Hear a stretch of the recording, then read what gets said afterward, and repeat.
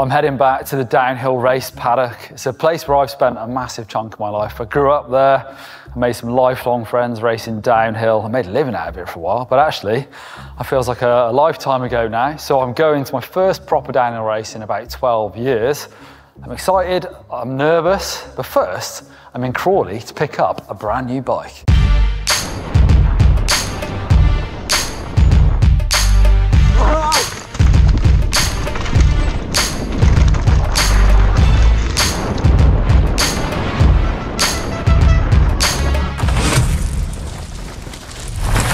So I've come to Propane's HQ in the UK. This is in Crawley. Obviously it's a German brand, but they've got this whopping great setup in the UK.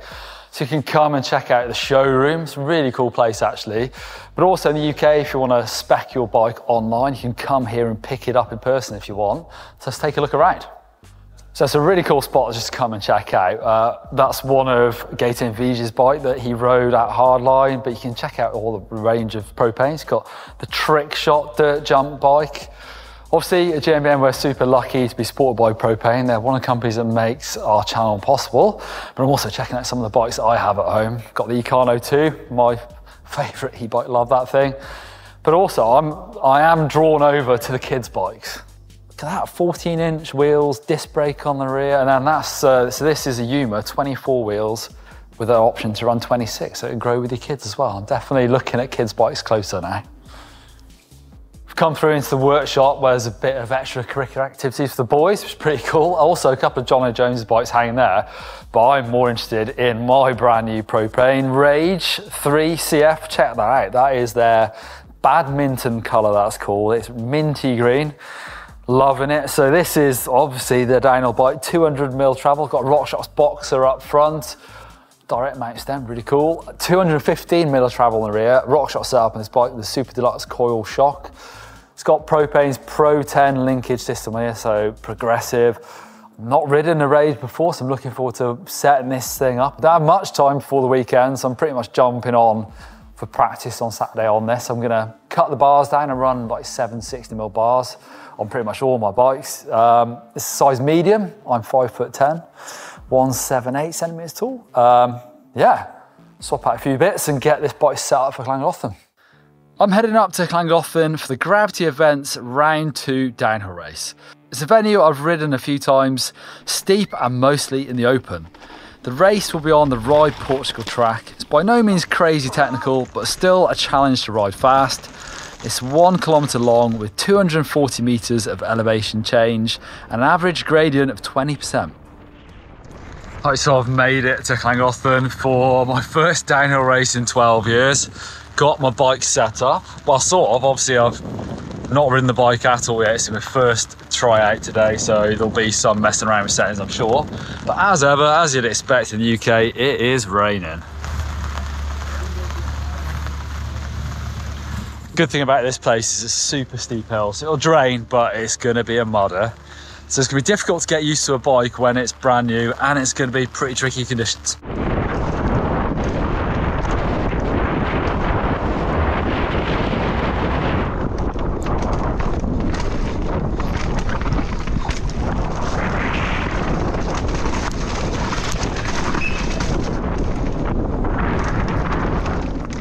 So I'm back at a downhill race. It's been a long time, but it feels really familiar, I suppose. Yeah, it's what I do.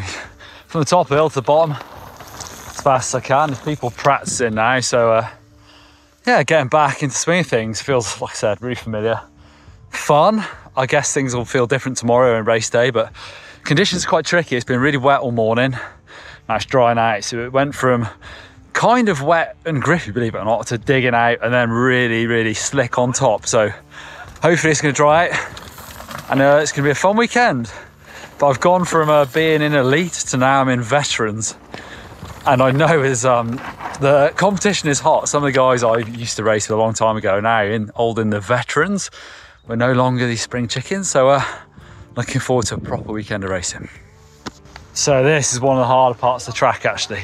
Super steep, really slick, and there's loads of different lines coming down.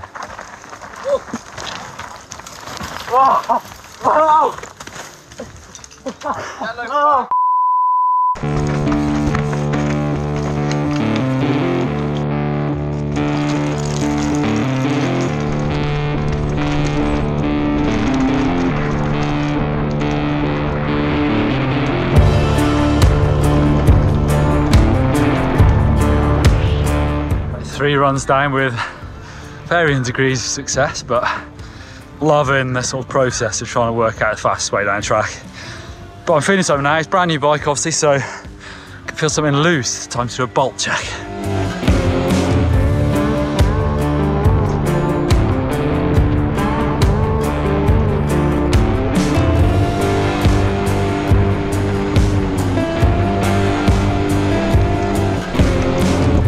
Well, that's Saturday's practice done. The bike's set up as good as I think I can, and it's time for me to get fueled up and get a good night's sleep, ready for race day tomorrow.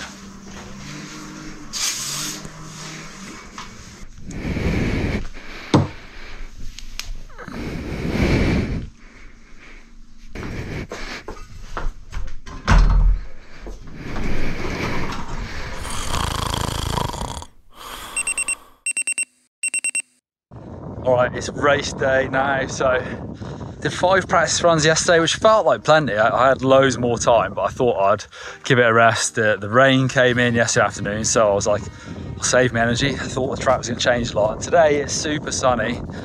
It's going to be dry all day apparently, so the track is probably going to be greasy this morning. There's some new parts.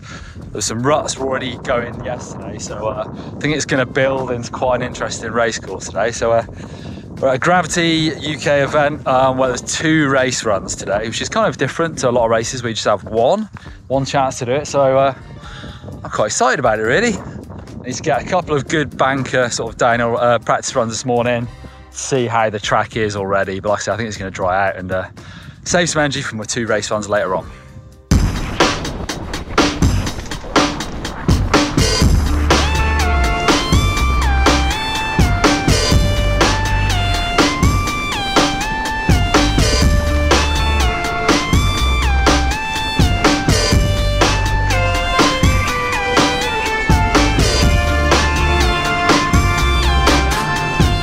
Done 3 practice runs now, and I'm feeling pretty good on the track.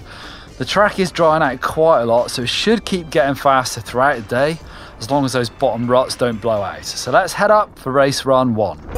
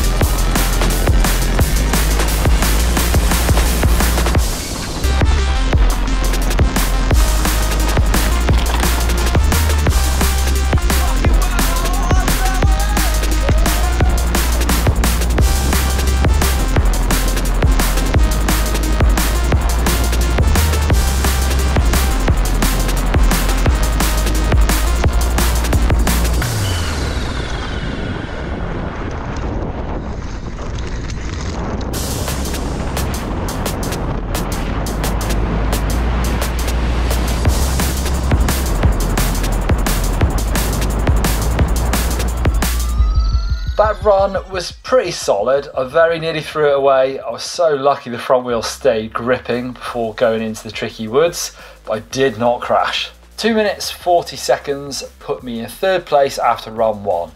2.5 seconds off 2nd place James Hughes, but 7 seconds back from Leon Rosser in 1st. I don't think I have that up my sleeve, even if I can correct that small mistake. But a couple of hours later, I regrouped and headed up the hill once again, keen to tick off a faster run.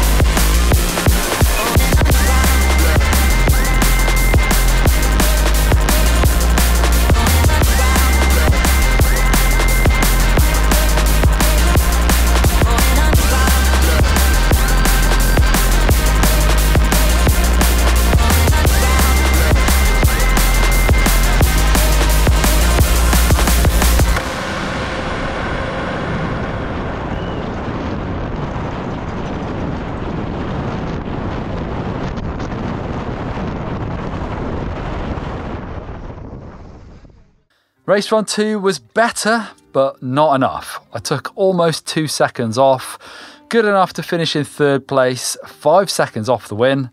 That went to Leon Rosser with James Hughes in 2nd place.